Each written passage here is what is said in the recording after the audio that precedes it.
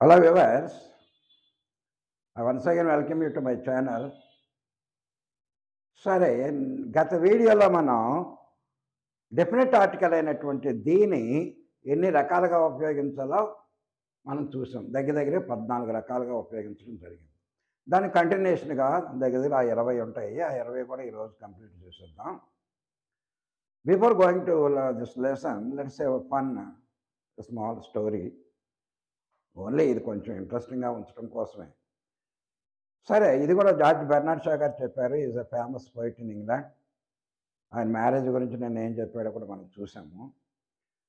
అతను చాలా తెలివైన వాడు, మంచి రాజకీయవేత్త, తర్వాత మంచి పోయిట్, కవి కూడా. ఆయన దగ్గరికి ఆ దేశపు మామూలు ఆ దేశపు సుందరి, ఆ దేశానికి బాగా అందగత్తి, నెంబర్ 1 అందగత్తి. ఆ అమ్మాయి ఇతని దగ్గరికి వచ్చింది టీచ్ చేద్దామని, ఇతను జస్ట్ ఎలాకోలం చేద్దామని వచ్చి ఏముంది, షా గారు మీరు చాలా తెలివైనటువంటి కవి, మంచి పేరుంది, నేను చూస్తే నేను చాలా అందగత్తిని దేశంలో, మనిద్దరం వివాహం చేసుకుంటే మనకు పుట్టేటటువంటి పిల్లలు చాలా అందంగా ఉంటారు. ఎలాగ నా అంత అందం వస్తుంది వాళ్ళకి, మీ అంత తెలివితేటలు వస్తాయి, ఇంకా వాళ్ళ ప్రపంచంలో వాళ్ళని మించిన వాళ్ళు ఉండరు అని ఆయన ఆవిడ సరదా చెప్పింది. జార్జ్ బెర్నార్డ్ షా తెలివైనటువంటి వాడే కానీ అంత అందగాడు కాదు. ఈజ్ ఫ్రాగ్ ఫేస్డ్, అంటే కప్ప ముఖం అట అయింది, అగ్లీ మ్యాన్. తన యొక్క అందం ఏంటో తనకు తెలుసు. ఈ అమ్మాయి తెలివైనవాడు కనుక, అమ్మ బాగానే ఉంది నీ ప్రపోజలు, మరి రివర్స్ అయితే ఏం చేద్దాం అన్న. మనకు పుట్టే పిల్లలు నా అందంతో నీ తెలివితేటలతో పుట్టారనుకో, ఇక ప్రపంచంలో ఎందుకు పనికిరాని సొంటలుగా తయారవుతారమ్మా, నమస్కారం అమ్మా అన్నాడు. ఇది ఏదో ఓన్లీ ఫర్ ఫన్ సైడ్ చెప్తున్నాను ఇది. So let us go to our main lesson. చూడండి, the rule number 14, before the names of oceans and Cs. మహాసముద్రాలు, సముద్రాల పేర్లకు ముందు మనం ది పెట్టుకోవాలి. The Pacific ocean, the Atlantic ocean, the Arabian sea, the bay of Bengal, the Dead Sea, red see. ఈ విధంగా సముద్రాలు ఉన్నాయి, మహాసముద్రాలు ఉన్నాయి, వాటికి ముందు ది కంపల్సరీ పెట్టారు. The red see, the Dead Sea, the bay of Bengal, the Pacific ocean, the Atlantic ocean. ఈ విధంగా. Next 15, names of the countries with 2 or more words. 2-3 పదాలు కలిగినటువంటి దేశాల పేరు, అంతేగాని ఒక పదం కలిగినటువంటి దేశం పేరు పేరు. ద ఇండియా అనకూడదు, చైనా అనకూడదు, జపాన్ అనకూడదు. ఇక్కడ చూడండి, ఉదాహరణ తీసుకున్నాం. The USA, the United states of America, 3 ఉన్నాయి. United Kingdom, Britain. The UAE, United Arab Emirates, Dubai, Abu Dhabi, Sharjah, ఎలా ఉంటాయి. ద న్యూజిలాండ్, 2 పదాలు ఉన్నాయి. ద శ్రీలంక, 2 పదాలు ఉన్నాయి. ఈ విధంగా 2 కానీ అంతకంటే ఎక్కువ పదాలు ఉండేటటువంటి దేశాలకు మనం ది పెట్టుకోవాలి. నెక్స్ట్, బిఫోర్ ద అవార్డ్స్, ప్రపంచ ప్రసిద్ధిగాంచినటువంటి అవార్డ్స్ లేదా ఆ దేశానికి సంబంధించిన అవార్డ్స్. చూడండి, the Nobel prize, the Oscar award. సరే, నోబెల్ అన్నారు, నోబుల్ కాదు, నోబెల్, బిఈఎల్. నోబెల్ అనేది ఒక వ్యక్తి పేరు.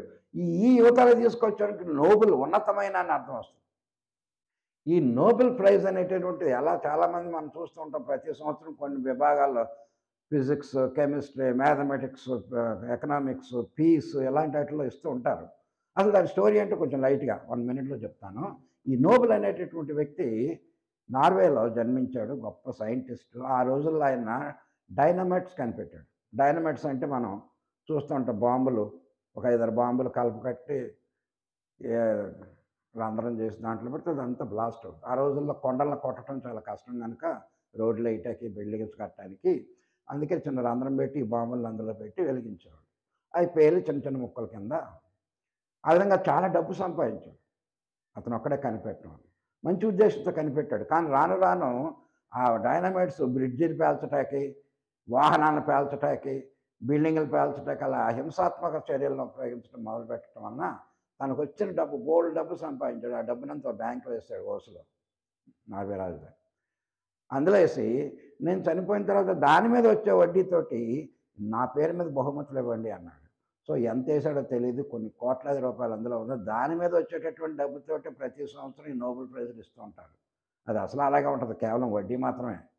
సో అదనమాట. సో ఓకే, నోబెల్ ప్రైజ్ వరల్డ్లో ఫేమస్. అలాగే సినిమా ఫీల్డ్ వాళ్ళకి ఇస్తూ ఉంటారు ఆస్కార్ అవార్డ్స్. రెహమాన్కి వచ్చింది, RRR సినిమాకి వచ్చింది, the Oscar, the Nobel. The Bharat Ratna, ఇండియాలో బిగ్గెస్ట్ భారతరత్న, పద్మశ్రీ, పద్మవిభూషణ్, ఈ విధంగా అనమాట. ఆ అవార్డ్స్కి ముందు దిగి పెట్టుకోవాలి. Before the names of political parties, రాజకీయ పార్టీల పేర్లకు ముందు కూడా మనం దిగి పెట్టుకోవాలి. The Congress party, the BJP, the YSRCP, the Telugu Desam, the Janasena, the communist party. ఈ విధంగా మనం వీటి రాజకీయ పార్టీ పేర్లకు ముందు కూడా మనం దిగి పెట్టుకోవాలి. సో ఇప్పుడు వరకు ఎన్ని అయ్యాయి? 14, 15, 16, 17 అయ్యాయి. ఇంకా ఉంటాయి, వాటిని ఇప్పుడు చూద్దాం. చూడండి, rule number 80, before the names of news papers. మనకు దేశంలో చాలా ఉన్నాయి. సరే, మనకు తెలిసిన న్యూస్ పేపర్ చూద్దాం. ద హిందూ, ఇంగ్లీష్లో ఇది చాలా ఫేమస్, హిందూ న్యూస్ పేపర్ అనేది.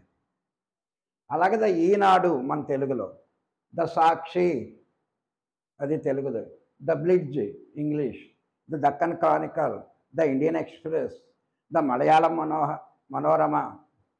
చూడండి, హిందూ, ఇండియన్ ఎక్స్ప్రెస్ ఇండియా అంతా తిరుగుతాయి, కానీ ఎక్కువ సర్క్యులేషన్ ఉన్నటువంటి పత్రిక ఇండియాలో ద మలయాళం మనోరమ. ఒక్క కేరళలోనే అది ప్రచురితం అవుతుంది. దాన్ని బట్టి కేరళలో ప్రతి ఇంట్లో కూడా పేపర్ ఉంటుంది కాబట్టి ఇండియాలో నెంబర్ 1 దాంట్లోకి వెళ్ళింది. సో ఈ విధంగా న్యూస్ పేపర్స్ పేర్లకు ముందు ది ఉపయోగించాలి. Next, before the names of ships. సహజంగా ప్రతి వాడికి ఒక పేరు ఉంటుంది. ఎవడిష్టం వచ్చిన పేరుకి వాడు నిర్మించుకుంటే ఆ పేరు పెట్టుకుంటాడు, అది వేరే విషయం అనుకోండి. మనకి చూడండి, ద విక్రాంత్, ఇది మన India. The జలఉష, the Rajput, Virat. ఈ విధంగా షిప్పుల యొక్క పేర్లకి కొంతమంది ద దక్షిణ గంగోత్రి, ద పయనీర్, ఇలాగ రకరకాల పేర్లు పెట్టుకుంటారు. షిప్ పేర్లు కంపల్సరీగా మనం ది ఉపయోగించుకోవాలి. తర్వాత before the names of canals, valleys. ప్రసిద్ధికెక్కినటువంటి కాలువలు ప్రపంచంలో 2 ఉన్నాయి. ప్రపంచ చరిత్రనే మార్చేసినటువంటి కాలువ సూయజ్ కాలువ. దాని యొక్క ఇంపార్టెన్స్ మీకు కావాల్సి వస్తే ఈ వీడియో అయిపోయిన తర్వాత ఎక్స్ట్రా ఒక 5 minutes, అంటే సబ్జెక్ట్ సంబంధించింది కాదు, ఓన్లీ ఫర్ జనరల్ నాలెడ్జ్, దాన్ని నేను టేకప్ చేస్తాను. ఇంట్రెస్ట్ ఉన్నవాళ్ళు చూడండి, లేకపోతే ది ఎంతవరకు వచ్చిందో అంతవరకు అయిపోయిందో తీసేయండి.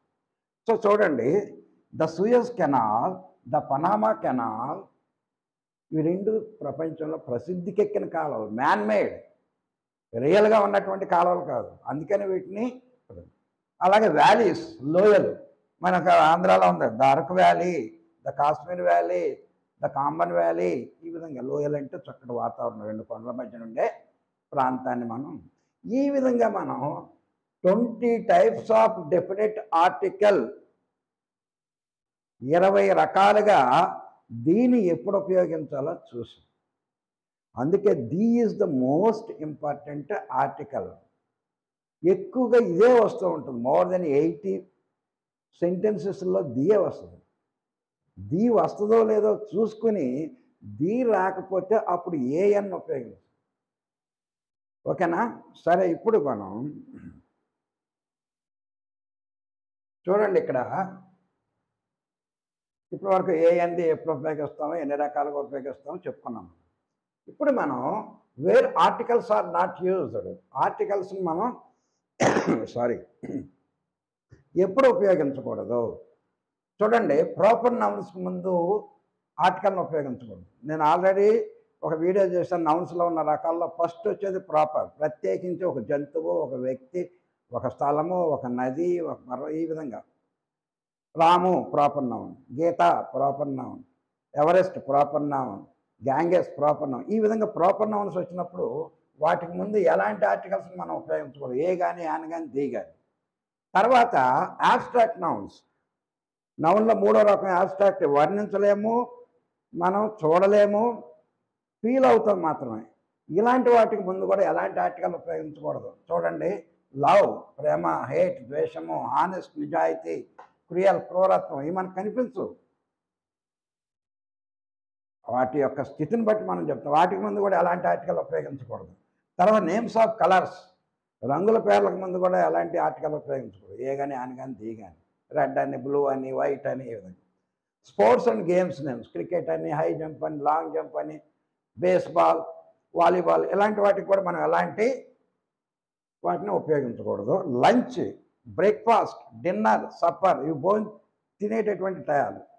రాత్రి భోజనాన్ని సప్పర్ అంటాం, లంచ్ అంటే మధ్యాహ్నం, బ్రేక్ఫాస్ట్ అంటే ఉదయం, డిన్నర్ అంటే ఎప్పుడైనా విందు భోజనం. ఇలాంటి వాటికి ముందు కూడా ఎలాంటి ఆర్టికల్ ఉపయోగించకూడదు.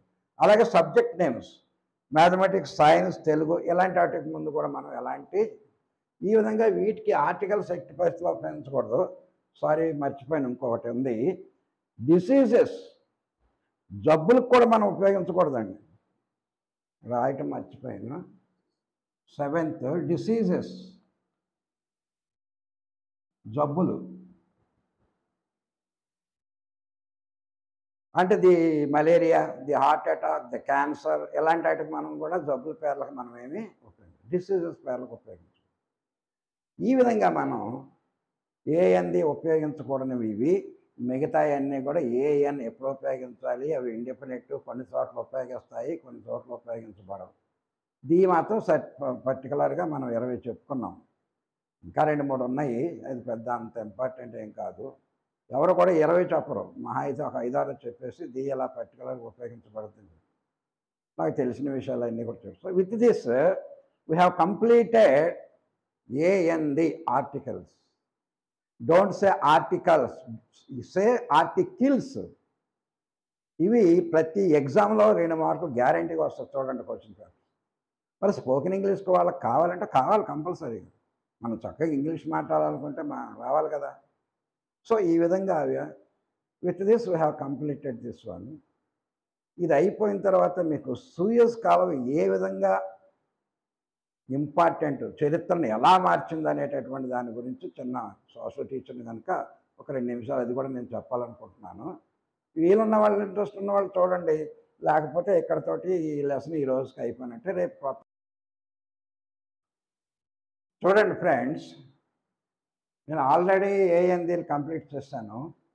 సూయజ్ కెనాల్ అనేటటువంటిది ప్రపంచ చరిత్రను ఎలాగా దాని యొక్క గమ్యాన్ని మార్చిందో తెలియజేయటం కోసం ఒక చిన్న ప్రయత్నం చేస్తున్నాను. ఇది చాలా అందరికి important, not relevant to English but general నాలెడ్జ్లో మనం ఎక్కడైనా. చూడండి, ఇది ఇండియా, ఇదంతా కూడా ఆసియా ఖండం, ఇదంతా కూడా యూరోప్. యూరోప్ అంటే ఐరోపా ఖండం. ఇందులో ఇక్కడ ఇంగ్లాండ్ ఉంది, ఇది Italy, Portugal, Spain, France, Germany ఇలా ఉంటాయి. ఇక్కడ ఆఫ్రికా, ఇది ఖండం, వేరే ఖండం, ఇది ఏషియా. చూడండి, ఇది మనం అరేబియన్ సీ అంటాం దీన్ని.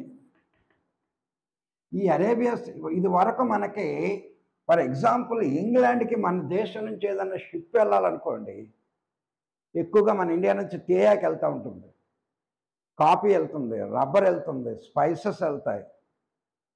అర్థమైందండి? ఒకవేళ కేరళ నుంచి ఒక షిప్పు ఇంగ్లాండ్కి ఈ రబ్బర్ తీసుకుని వెళ్తుందంటే ఎలా వెళ్ళాలి దాని మార్గం? ఎందుకంటే వేరే సముద్ర మార్గం ఏమీ లేదు కనుక. కానీ ఇది ఈజిప్ట్ దేశం. ఆఫ్రికా ఖండంలో బాగా అభివృద్ధి చెందిన దేశం ఏదంటే ఈజిప్ట్. ఈ అరేబియా మహాసముద్రం నుంచి ఇటు వెళ్తే దీన్ని రెడ్ సీ అంటారు. ఇది ఈ ప్రాంతం అన్నమాట. అంతకుముందు ఇదంతా భూభాగం, ఇది మధ్యధరా సముద్రం అంటాం, మెడిటేరియన్ సీ అంటాం. అప్పుడు స్వాతంత్రం వచ్చే ముందు ఈ ఈజిప్ట్ని పరిపాలించేటటువంటి నాయకుడు నాజర్ అనేటటువంటి అతనికి ఒక గొప్ప ఐడియా వచ్చింది. ఏంటంటే ఈ రెడ్ సీని, ఈ మధ్యధరా సముద్రాన్ని, మెడిటేరియన్ సీని, రెడ్ సీని కలిపేస్తే ఎలా ఉంటుంది? కానీ ఇక్కడ భూభాగం ఉంది, ఒక 150 కిలోమీటర్ల భూభాగం. ఇది సౌదీ అరేబియా, ఇదేమో జోర్దాన్, ఇది ఇజ్రాయెల్. ఇది ఇజ్రాయెల్. ఇప్పుడు యుద్ధం జరుగుతున్నది ఇక్కడనే, పాలస్తీనా ఈ పక్కన వాళ్ళకని. సరే, అది వేరే టాపిక్, మనకొద్దు. ఆయనకు ఒక ఐడియా వచ్చింది. ఏంటంటే ఈ అది రెడ్ సీని మధ్యధరా సముద్రం కలిపితే ఇప్పుడు ఆఫ్రికా దేశాలకు వెళ్ళిపోవచ్చు కదా ఫ్రీగా. ఇలా వెళ్ళవసరం లేదు మనం. అప్పుడు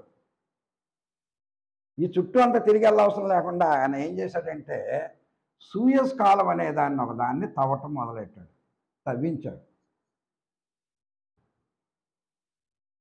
దగ్గర 150 కిలోమీటర్లు ఉంటుంది. ఈ రెడ్ సీని మధ్యధరా అంటే మెడిటేరియన్ సీ కలపటం కోసం ఇక్కడ ఆయన ఒక కాలువను తవ్వాడు. దానికి ఏం పేరు పెట్టాడంటే సూయజ్ కెనాల్ అన్న. చాలా పెద్దది, అది చాలా లోతు ఉంటుంది. దగ్గరగా 400-500 మీటర్ల లోతు ఉంటుంది. లేకపోతే షిప్ వెళ్ళాలంటే కష్టం కదా. చాలా వెడల్పు ఉంటుంది. 1/2 కిలోమీటర్ వెడల్పు, 2 షిప్పులు అటు ఇటు వెళ్ళిపోవచ్చు అన్నమాట.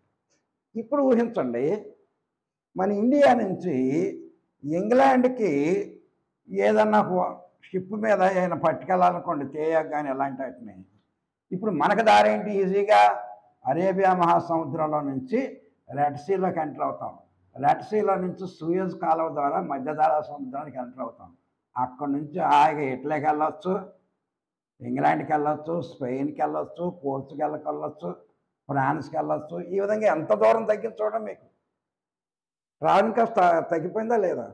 ఇప్పుడు అన్ని దేశాలు, Sri Lanka, India, China, Pakistan, Saudi, అన్ని దేశాలు కూడా ఇటే వెళ్ళిపోతున్నాయి. ఈ ఆఫ్రికా ఖండం అంతా తిరిగి వెళ్ళకుండా.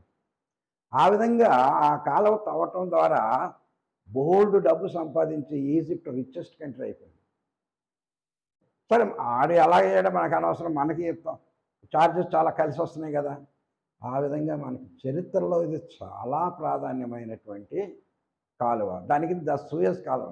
అలాగే ఇక్కడ అమెరికా ఖండం ఉంటుంది, చిన్నగా చూపిస్తున్నాను.